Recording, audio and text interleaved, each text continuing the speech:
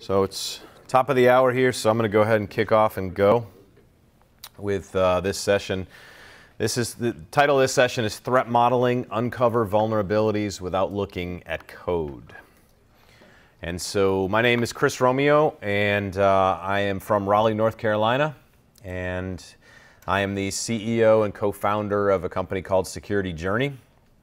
We focus on how do we teach developers about security in a kind of a scalable way. I've been involved in security for 20 years at this point. I've done everything from director of incident response to trusted product evaluation to working as part of a central security team at Cisco for 5 years. And so if application security is going to be one of the things that we focus on here, if you have any interest in learning more about that, I'm actually do a podcast called the Application Security Podcast. I actually just interviewed somebody this morning from the conference here. I'm going to interview somebody else this afternoon for a future episode. So we try to go out and connect with people that are doing interesting things in the world of application security. I also participate from in the OWASP world with a local chapter, kind of where I live. And so threat modeling, I guess what kind of, the reason that I can stand here and talk to you about threat modeling is I had the opportunity to build out Cisco's threat modeling practice within the 25,000 person engineering team there. And so a lot of my experience comes from understanding what threat modeling is, but also how can you use it in a way that it works with 25,000 people and a much bigger scale type of problem. And so that'll influence some of what I say today. So here's what I'm thinking about from an agenda. Here's what I want to cover and introduce you to. So we'll start by just talking about the what, why, and how of threat modeling. So when I say threat modeling, what do I mean? And why do we do it? And then I'm going to walk you through the approach that I teach developers how to do all the time. And throughout, as I walk through that process, I'll actually show you a sample threat model using the style that I use, so you can kind of see how it comes together in an actual threat model. I'll talk real quick towards the end about the available tools for threat modeling, and then we're going to, in capital letters with an exclamation point, we're actually going to threat model in here before we leave this session today. So I have this rule that when I talk about threat modeling or teach threat modeling, the maximum time I can talk is 30 minutes.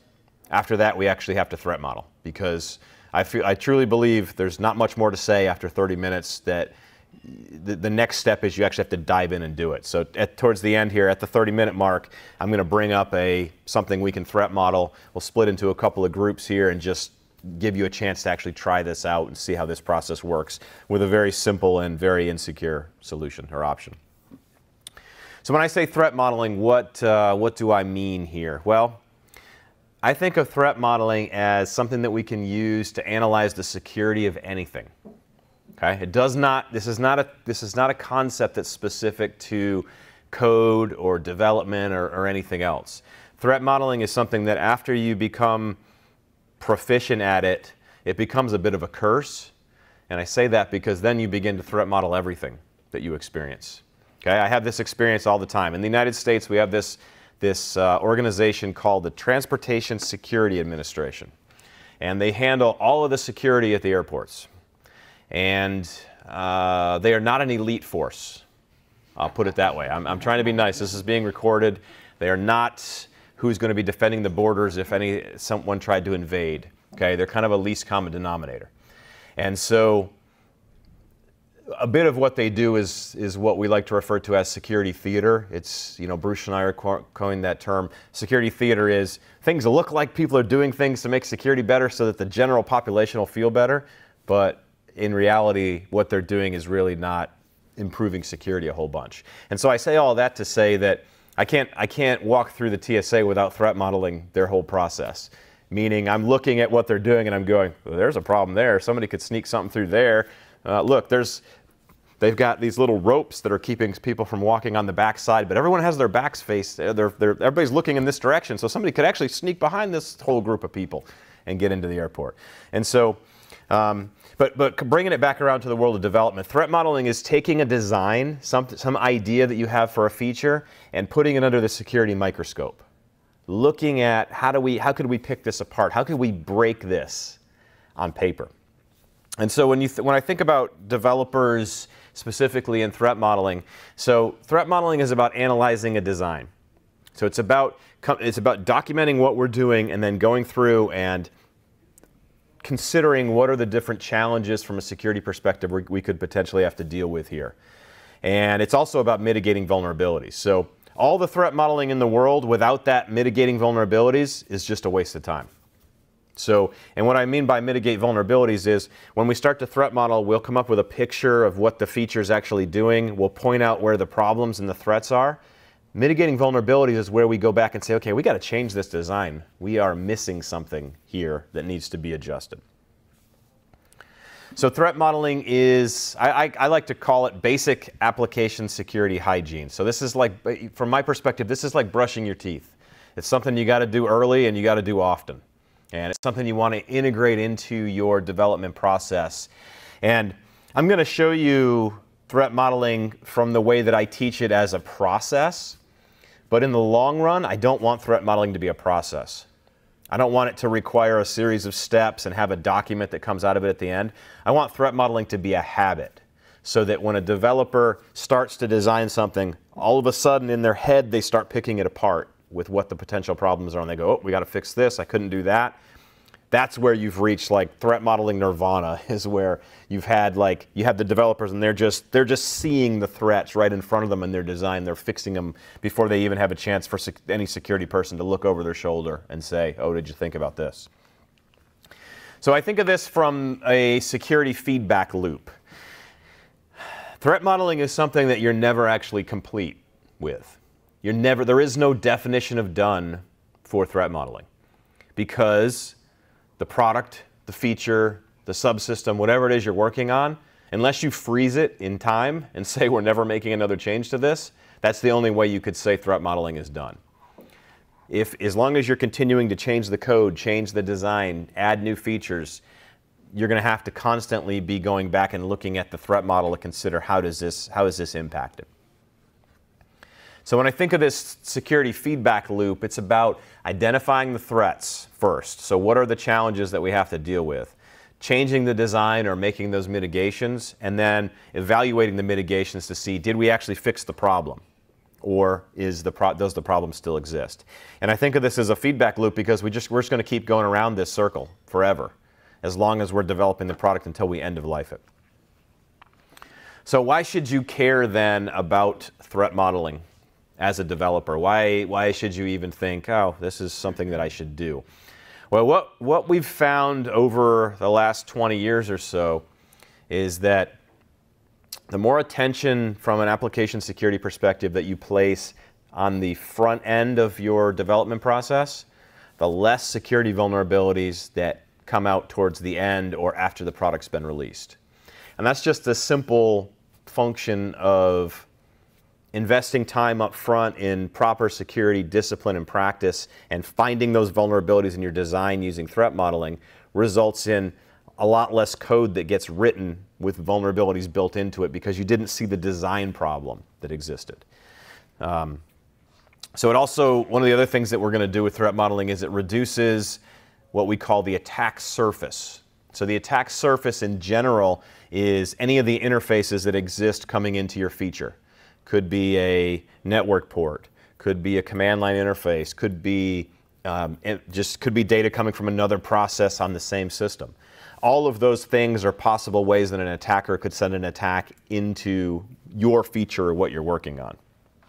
And so one of the things we want to do in threat modeling is reduce that overall attack surface.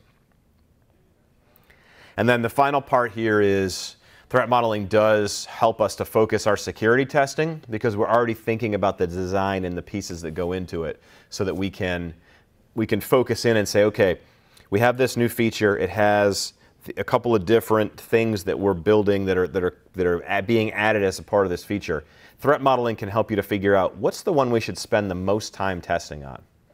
I mean, in a crazy simple example, you know, a new web application, there's a couple different functions. There's user registration, there is displaying a RSS feed or a news feed or something, and then there's credit card processing. If I only can choose one of those three, I'm going to start testing very carefully at the credit card side. And if I can choose two, I'm going to add user registration. And I'm only going to look at the blog RSS feed portion if I have additional time there. So threat modeling can help us to do that prioritization. Okay, so I'm going to guess most of the programmers in the room here are C and C++. Do we have any Java programmers? Okay. Oh, we got a few. Awesome. All right, let's play a game called Spot the Flaw. Okay? Look at this piece of code here, and it has a problem. And so go ahead and take a look at it, and I'll give you about 15 seconds to analyze it. Find the problem in this code for me. I really need some theme music that plays at this point. Do you have theme music? No, sorry. Like a game show, like we're waiting for something to happen. I can hum it, but it'll be embarrassing, so I'll hold off. All right. Is anybody, what's the flaw that we see here in this? You should never represent money with a double. Okay. All right. Length of strings are not checked. So. Okay, so there's no input validation happening here. Okay. Yeah. What else? Very weak typing. Okay, very weak typing is actually occurring. Okay. Anything else? Don't you have to mark things that can throw with throw and new can throw? Yeah, you probably should do something better from a exception processing perspective. Is that what you meant? Yep. Okay. All of these things are correct. Public method. Okay, it's a public method that could also be exposing. All of these things are correct. There's no checking on anything. There's no checking on anything, yeah. Negative balance. Could be a negative balance, yes. All of these things are correct, but I'm going to step up to an even higher level and say, there's no authentication that's occurring in this, right? I mean, there are a number of secure coding flaws if we get down into the individual code. But if we step back and look at this as a bigger system, where's the authentication that's happening? It doesn't exist here. All of that to say, how would we find that problem if we were going to use kind of traditional application security approaches? So everybody probably knows static analysis security test or static application security testing tools that you run against your source code to find problems. Running SAS tools against this snippet of code will find almost everything that that the audience here threw out. The strings problem, the public method, the potential for, all the different language-specific things. What it won't find is the static analysis tool is not going to tell you there's no authentication being done here, because that's a higher order processing thing. And static analysis tools are just grinding out on the code looking for patterns and things. It doesn't know. There's no AI until somebody's going to now come up with some new company, static analysis AI or something, where they're going to think through the design of your entire system and tell you you're missing these things. But for now, you need a human being to see that there's no authentication here. So, you could look at this from static analysis in a dynamic application security testing perspective, but it's not going to pinpoint that there's no authentication. You could do a code review in this process, and perhaps you could detect that in a code review. You could find it in the pen testing process. That's going to be the most expensive way to find it along the way. And then also you could just have blind luck, perhaps. Who knows? Maybe you'll just get lucky and you'll be able to somebody will accidentally find the problem. So when I think of threat modeling, I still think of secure development lifecycle, or I still visualize secure development lifecycle from a waterfall kind of perspective, even though secure development lifecycle is layered on top of Agile, it's layered on top of DevOps. Doesn't matter what you're doing. You can take these same pieces and layer it in whatever your methodology is. But if we think about where this issue is going to be found, pen testing is going to find this missing authentication usually after release. Very seldom do people do pen testing prior to some milestone in their software development process. It's not something you're doing every day because you can't afford it. Code review and SAST and DAST scanning, that's happening during the development and test kind of phases here. And I know in faster moving methodologies, develop and test are the same. They're happening simultaneously, and I get that. But it's still, yeah. What's SAST and DAST? SAST is static application security testing. So this is a suite of tools that are pattern matching, looking at pieces of code. DAST is dynamic application security testing, so that's your scanning. It's more like a vulnerability scanner for apps, is what DAST is doing. So one's looking at code, one's looking at the running app, and they both have the same goal of identifying vulnerabilities.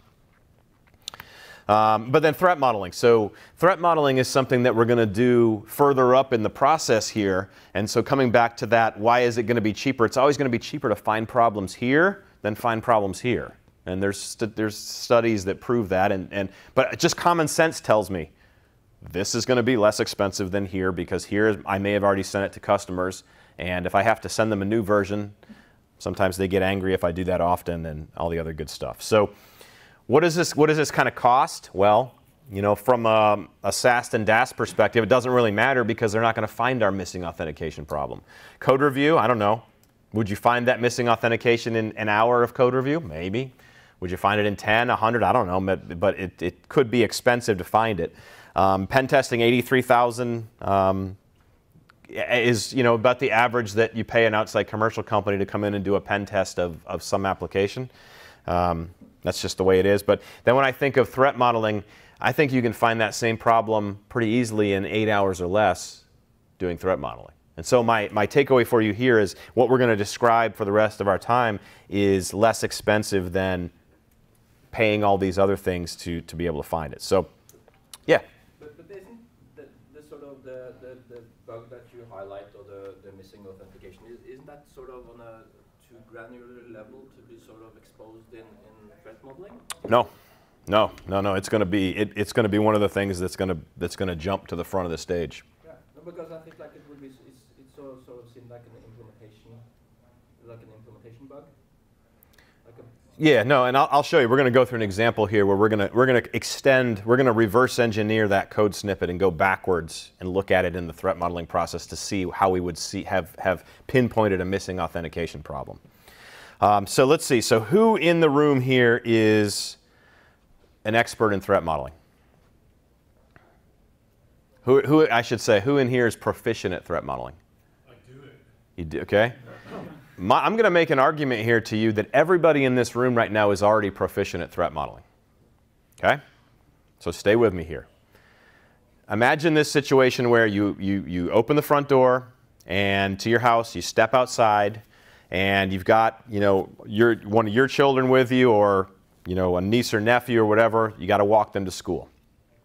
Okay? So you open the front door, you're standing on the front steps, and you're preparing to kind of walk down the steps and go off.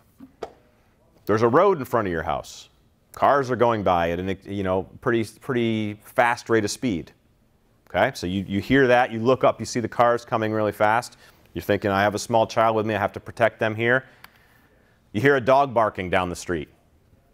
Just making, I wish I had a barking sound effect, I don't. The sun's beating down, it's very bright. It's a very hot day, and the sun is very well exposed here. So from a threat modeling perspective, you're threat modeling as soon as you open the door and you reach down and take that child's hand, the cars are flying by, threat, right? If I let go of the child's hand as I'm walking on the sidewalk, they could run out in the street and get hit by the car. Threat, I just identified the threat. I'm hearing the dog barking down the street. I know we got to walk that way. That's a threat. Maybe if the dog's loose and running around, I've got a small child with me, I got to protect them. That's another threat. The sun's beating down on us. Did we put sunscreen on the child? Are they going to get sunburned while we're walking to the school? So my point is, we all threat model all the time, but we don't force it. We don't focus it back on our development. You know, we don't apply it at work. But threat modeling is something we do naturally as human beings. We're always trying to figure out what are the challenges that we are faced with. And a lot of times, you know, in this example, all of that's happening, you're not even thinking about, oh, I'm doing a threat model here. There's a threat, and what's the mitigation for the dog, and, you know, but in your brain you're doing it because you want to protect the child. And so threat modeling is just extending this idea that we already know how to do into the world of tech. So a couple of questions that, somebody who's pretty famous in the world of threat modeling, a guy named Adam Shostak, who used to be at Microsoft and built up their program there. He's been doing some work in the OWASP, the Open Web Application Security Project, which is an open source group of people that build out all kinds of deliverables and things and open source them for security. And so he's kind of come up with this approach that he's used for the last few years, and I put it in here because I think it's an even simpler way than what I'm going to show you. So I just want you to be aware that if what I show you, you're like, oh, it's a little too in-depth, you can step back to this version that Adam provides. And so he asks these 4 questions. So when he sits down with a developer across the table from him, he says, okay, what are you building? And then he sits there and listens while they explain, okay, I'm doing this and that. And then he starts to take them through a process where he says, okay, so what can go wrong? What could break in this, whatever the scope is that we're looking at? What could break? What could happen? What could be the results? And then comes back with, what are we going to do about it? What can you change to take away the things that you said were going to break? And then there's always the retrospective question of, did we do a good enough job? So you get to the end, you look at everything that you did, and you say, did we do a good enough job? What I'm going to show you, kind of the process approach that I take, is similar to that, but you can always come back to those questions. I put a link in the bottom of the slides when they're available later. That's to the OWASP site where that project actually lives. There's a whole project on application threat modeling that the OWASP folks are working on. So when I think of threat modeling, I break it down into 5 steps. And like I said, I don't want this to be the process that you follow forever. I want you to ingrain and make this process operate inside your brain so you don't need this picture anymore. And so the first thing is we look at what is the scope that we're doing a threat model of. We draw a picture. We analyze that picture to identify the threats. We then decide how we're going to mitigate or make those threats go away, and then we got to document it in some way. So when we think about threat modeling is not an exact science. Okay, there is no equation. We can't write a function that takes some amount of input and spits out all the threats that go into it, because there's a subjective nature to this, because it's human beings that are looking at a particular design, and what threats they identify are going to be couched by their experiences, their background, things that they've seen other people do before. And so I just want you to know it's not an exact science. And the other thing is, when I think of threat modeling, I have to remind myself all the time that perfect in this case really is the enemy of good, meaning trying to take a threat model to the point where it's perfect is just going to drive you insane, because you're never going to get to done with the threat model, like I said. And so, getting to something is a measurable approach in threat modeling. Getting to perfection, you're never going to get there. So just know that going in, that it's a work in progress, and it's always going to be a work in progress as you go. So when I think about threat modeling, I start with the scope. So we have to figure out what are we going to threat model first? Are we going to look at an individual feature or module, which is where I recommend, if you're getting started with threat modeling, you want to pick a small piece to look at. Because when you start to get into looking at the subsystem or service level, or even the entire product, it's such a massive amount of interfaces, and there's so many moving pieces that you can quickly get lost in there's so much detail, I can't do anything with this. And that's why I recommend, at least in the beginning, and I even still try, I've been doing this for years now, I still try to focus in on how can we threat model this feature alone as a separate entity.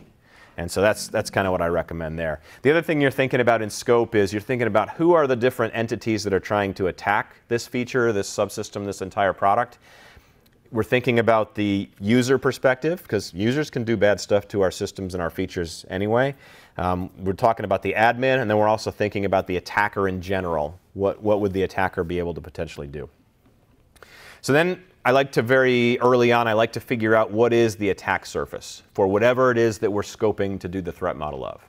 And when I think of the attack surface, this is, I'm asking myself these types of questions. Does it accept network packets? Does it perform administration? Is there a CLI? Is it doing something that allows me to configure the system?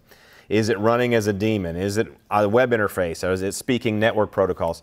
All of these things are interfaces. A network protocol is an interface because it's defined by an RFC. There's a series of usually commands and data structures and things.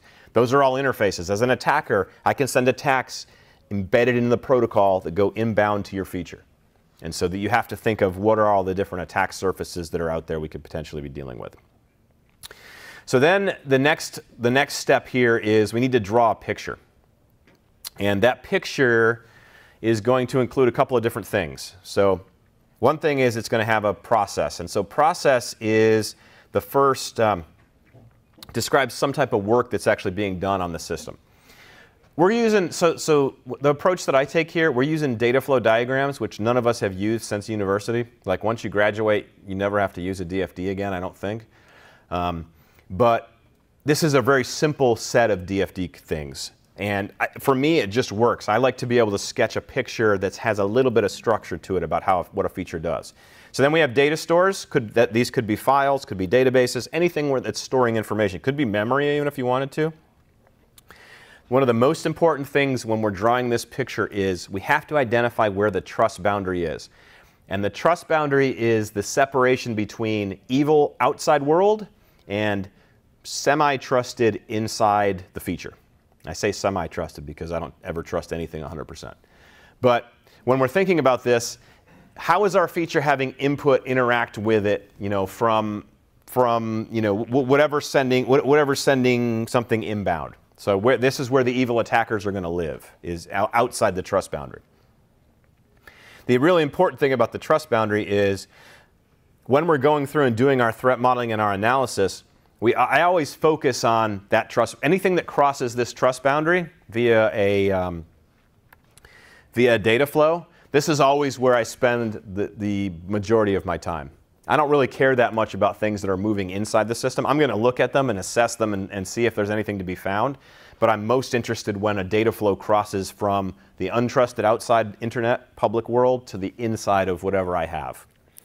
And so then we also have external entities. We use those to map things like attackers, browsers, things that are outside of the control of our system, but yet we still want to be thinking about them for the purposes of the picture. The nice thing is when we're dealing with external entities, we never consider threats to the external entity because we don't care.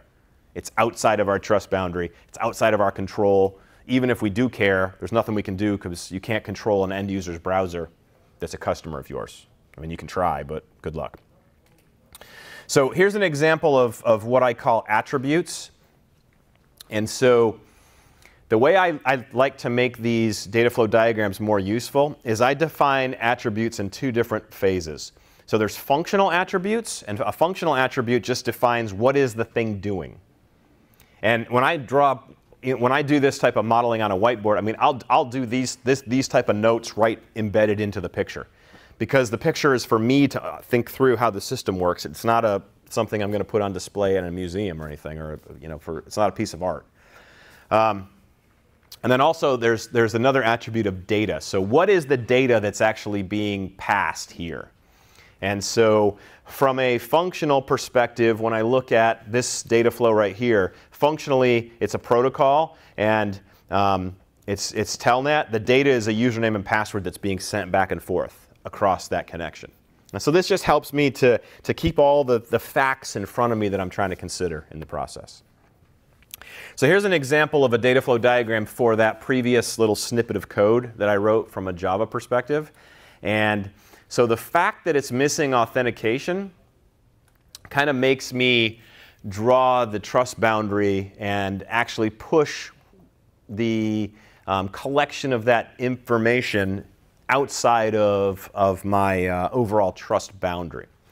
And so because there's no authentication, there really isn't, you could even argue that there's a limited trust boundary at that point if there's no authentication that's actually being performed. But we'll come back to that example here in a minute. And I'm almost at my 30-minute mark, so I got to speed up here so we can start threat modeling. When we analyze our threats, we use a simple way of doing it is what's called stride. Okay? Microsoft came up with this. I learned how to threat model using stride. I tried to run away from it, and it drew me back in because it's simple. You don't have to, especially when you have developers who don't have security backgrounds, you can explain, okay, here's the different classifications of threats that we want to think about. Spoofing, this is trying to be somebody who you're not. Tampering, this is modifying or changing the data as it's being sent between 2 points. Repudiation, everybody Simpson fans?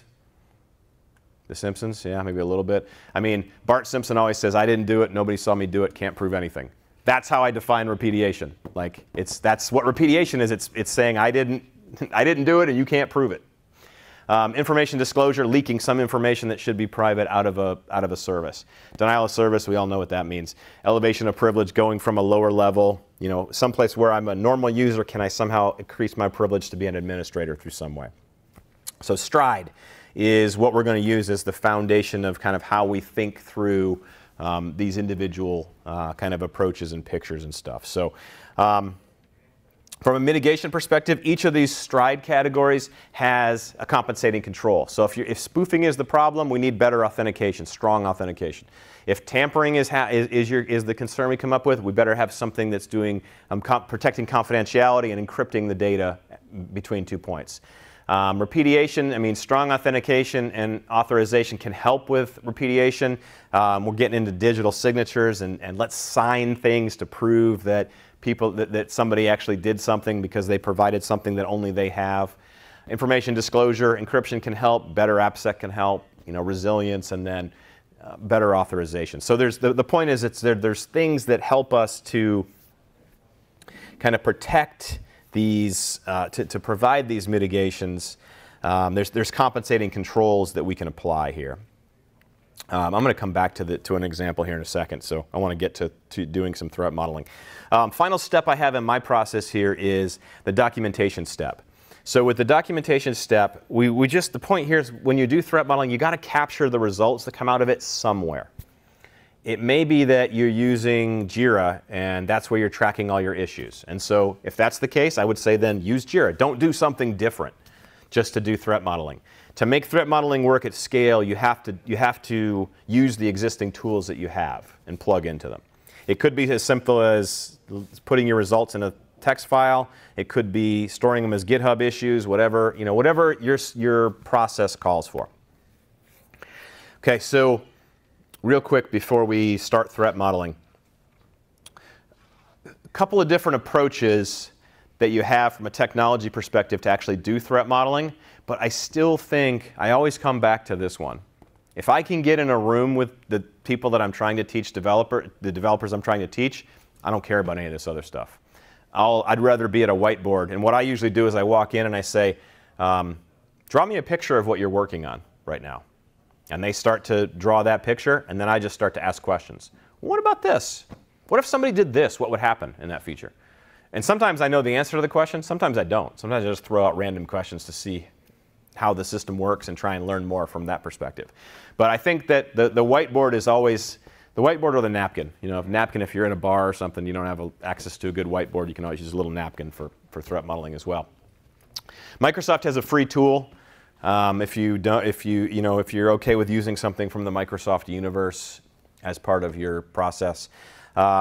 If you've ever used Visio, it's like a version of Visio that does threat modeling. But it's decent. We used it at Cisco for a while, and they've really made it available so you can run it on any. They used to have weird licensing requirements for it, but now they've made it a standalone application. So it's decent. It's worth taking a look. It allows you to take this process that I just described for you and automate the collection of the data points along the way. OWASP Threat Dragon is a brand new web-based project that is building a threat modeling solution that runs, as an application. The only concern I have recommending that right now, I love it. I think it's a great tool and a great project, but it's an alpha project right now. I mean, it's got some problems. You could use it if you wanted to, but it needs to get to that beta stage to really be useful. Another one is a friend of mine has a product called Serious Risk, which is just it allows you to do threat modeling with bigger groups of people and stuff. And so I just throw that in there because, I don't work for that company. I don't have anything to do with it. But it's one that I recommend that people I'm working with, if they say, hey, we're trying to do this at scale with 10,000 people, the Microsoft tool, the whiteboard for 10,000 people, the whiteboard is hard to pull off. The Microsoft Threat Modeling tool and Threat Dragon are going to have similar scalability problems, like what do I do with the results, who's reviewing it, all of that. And so a tool, like Serious Risk is going to give you a better kind of workflow perspective. All right, so with that, does anybody here know the rules of Threat Modeling Club? Okay? The first rule of Threat Modeling Club is you do talk about Threat Modeling Club. And the second rule is you do talk about Threat Modeling Club, and what should be the 8th rule, but I couldn't figure out how to make it work in PowerPoint without making it really long. If this is your first night at Threat Modeling Club, you have to threat model. So with that, I give you a data flow diagram.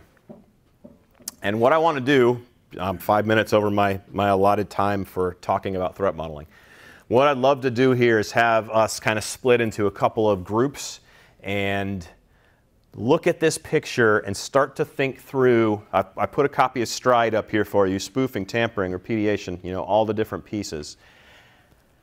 And yes, this is a horribly insecure example. Yes, I get that. That's on purpose. Because we have a very short amount of time to experience threat modeling, and I don't want to give you something super hard that takes 4 hours to understand an architecture of. So I did this on purpose and made it super simple with a lot of problems to be found. But what I'd love to do right now is have people kind of, let's split up into, let's kind of gather in a couple of different groups here real quick and just kind of throw out some ideas that you see, and we'll kind of do a little rundown at the end. So does that work? Can we do that? Mm-hmm. All right, let's go ahead and do that. We got about 9 minutes left, so at about the 2-minute mark to go, I'm going to come back and ask you for at least one threat that came out of your little pod of people, as far as one that you want to throw out to the world here. And I'm just going to come around and listen as people are talking. So let's go ahead and do that now, please.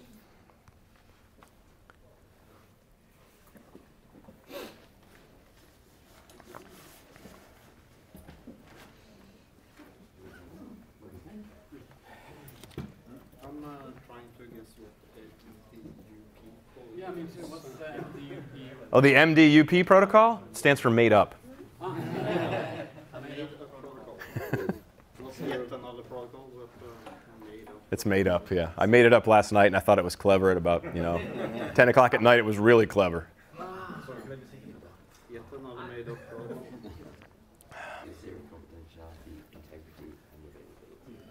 Almost zero availability.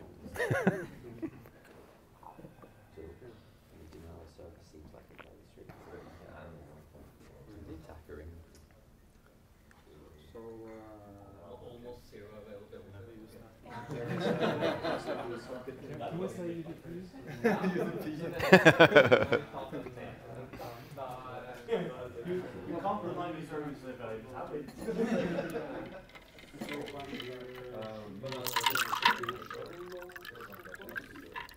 This will be where you'll have to put the interlude in on the recording.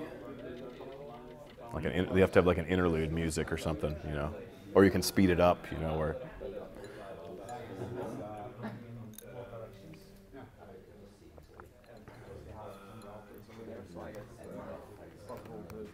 Probably get from the routers into the configuration database as well. Right, so yeah, exactly. So there's no, I just don't understand if there's no security anywhere. Nobody knows. It's probably a good idea for security.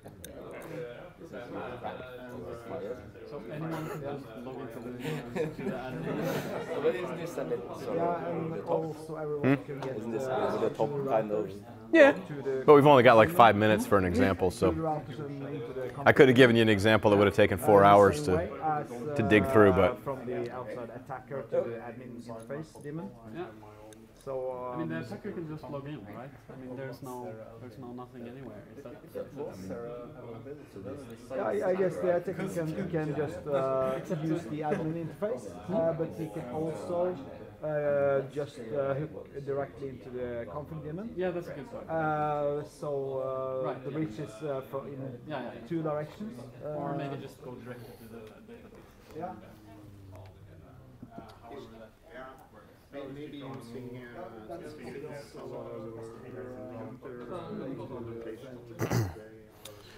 So as you're thinking threats, as you're thinking through the threats, think about it in the context of an attacker or somebody could do something almost like a user story. It's similar to a user story. You know, an attacker could do this. But then also, what's the mitigation to that? yes, this is a horribly architected solution that has 100 problems. But part of threat modeling is what's the answer? How do you fix it? So when you call out something, also then continue into say, okay, as an attacker, I'd be able to do this. And then talk about what the answer is. How do you fix that in this picture? And you can keep it simple.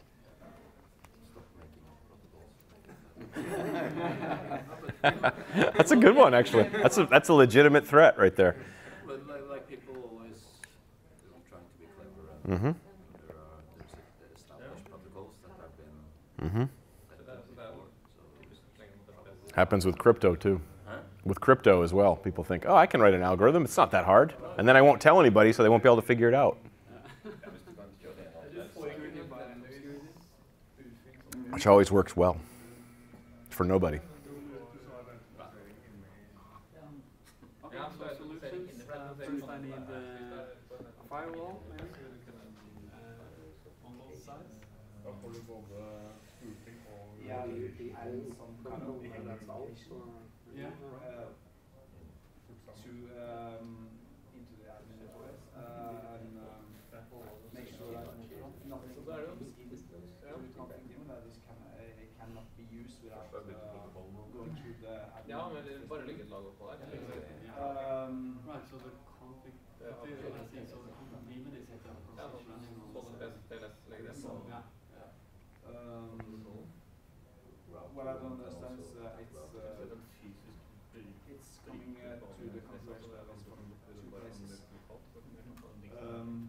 So why does what is exactly the job of the config daemon?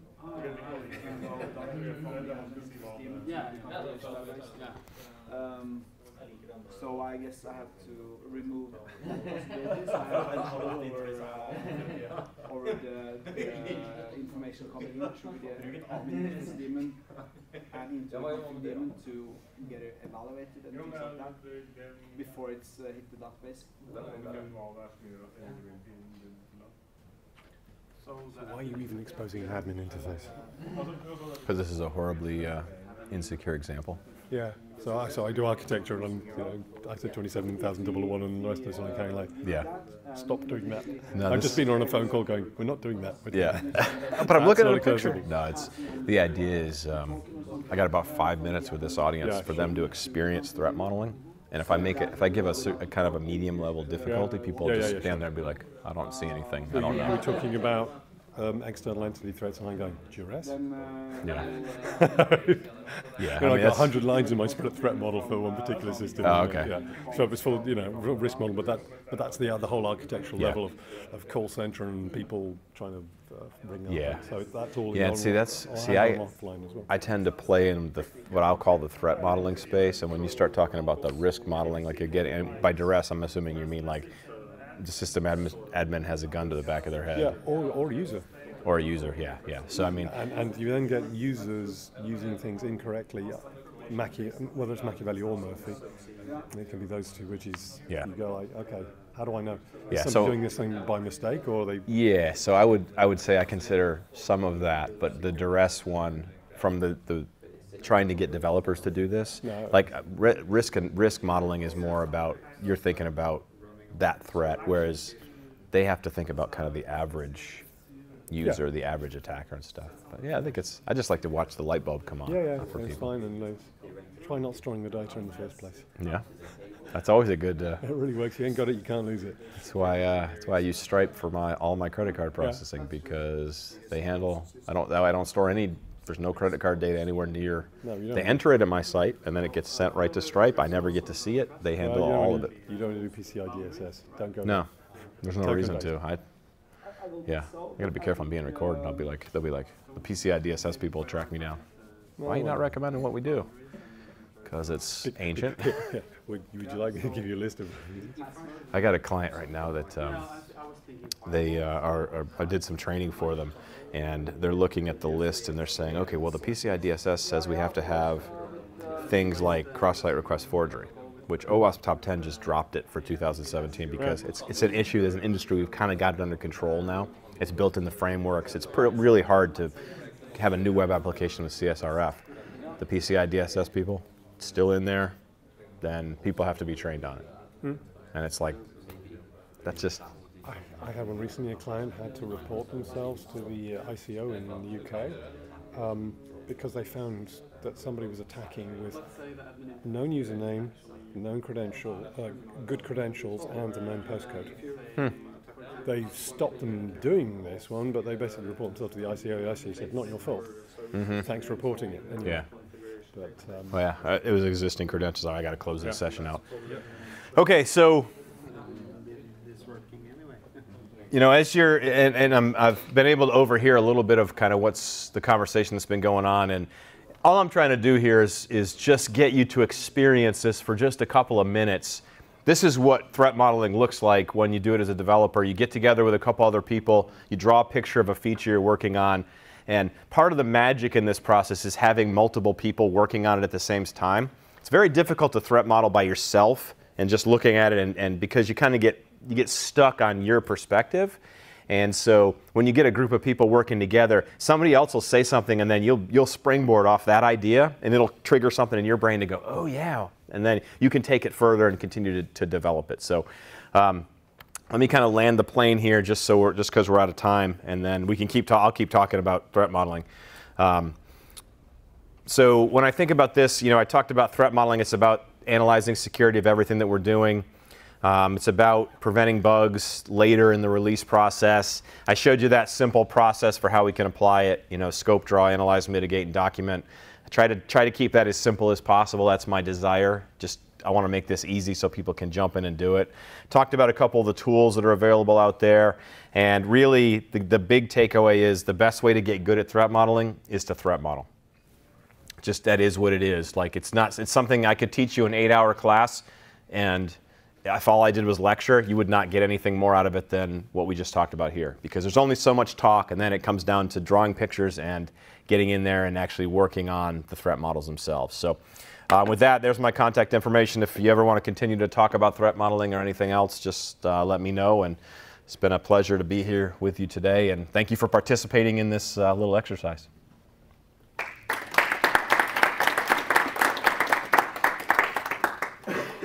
I'm going to take, if anybody has questions, I'm going to take them off mic. Back to the diagram and just give us your 2-minute take on the threat modeling. Yeah, sure. Do you want to keep recording that? Okay. Yeah, so did you have a different question? Okay. Yes. Is it a quick one? I think it's okay. a lot quicker. So this was about the sort of where you shouldn't threat model yourself to death because you wanted to sort of zoom in on this new feature. Yep.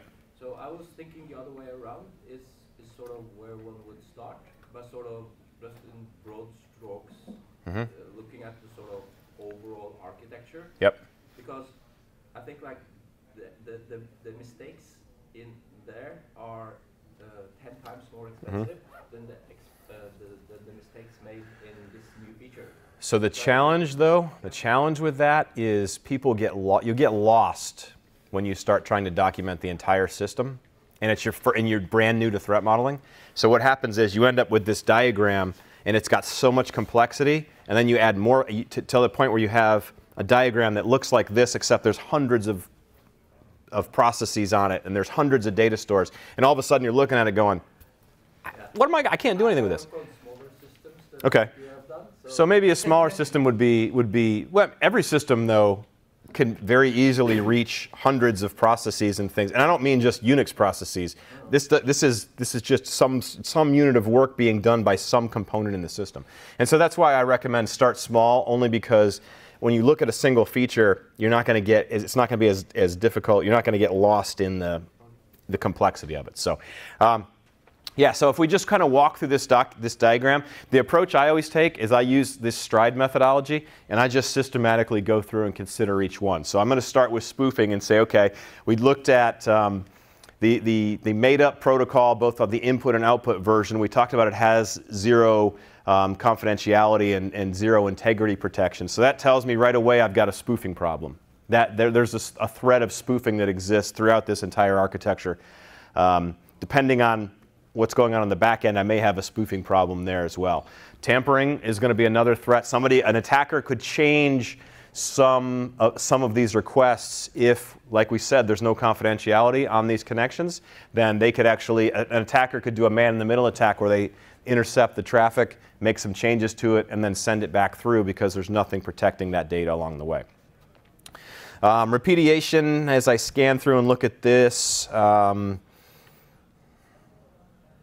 I mean, I didn't draw an admin onto this, but repudiation, the threat that somebody makes a change on this system through the configuration process, say if we had an admin, say we drew an admin over here who was part of this, and we showed them connecting to the configuration daemon, I would ask the developers the question, so how do you know that person actually made the change that they said that you think they did? How can you prove it? So if they wiped out the entire fleet of router configurations, how do you know who that was? And so that's one. It's a threat, but it's going to take more questioning to get to how does the system do it. Information disclosure. I mean, so we have to talk in more depth about what's actually exposed here at this interface. Is there a daemon that's providing some amount of information? I didn't say whether there was authentication here. I left it up to you to decide in your own little model in your mind if there was authentication happening.